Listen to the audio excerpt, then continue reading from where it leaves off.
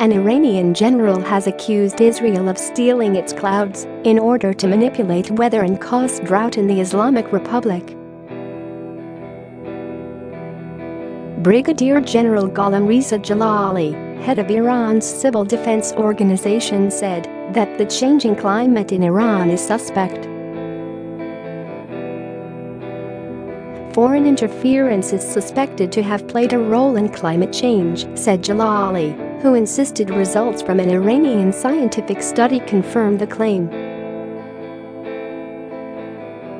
Share this article. Share. Israel and another country in the region have joined teams which work to ensure clouds entering Iranian skies are unable to release rain, he said. On top of that, we are facing the issue of cloud and snow theft. Jalali cited a survey showing that above 7,200 feet all mountainous areas between Afghanistan and the Mediterranean are covered in snow, except Iran. The head of Iran's meteorological service Ahad Vazov struck a skeptical note.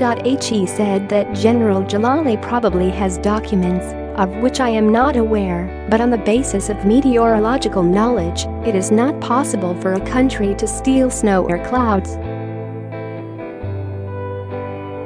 Iran has suffered a prolonged drought, and this is a global trend that does not apply only to Iran, Vazov said.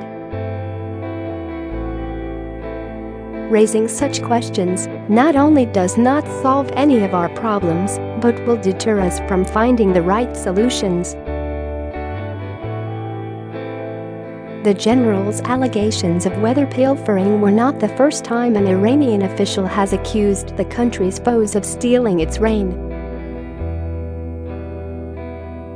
Former President Mohammad Ahmadinejad in 2011 accused Western countries of devising plans to cause drought in Iran. He claimed European countries used special equipment to force clouds to dump their water on their continent.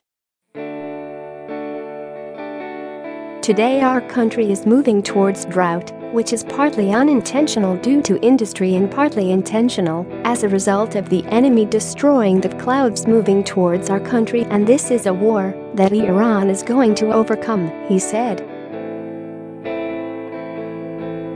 The Iranian leader also accused Western states of creating the HIV virus to weaken the developing world and create a market for pharmaceuticals.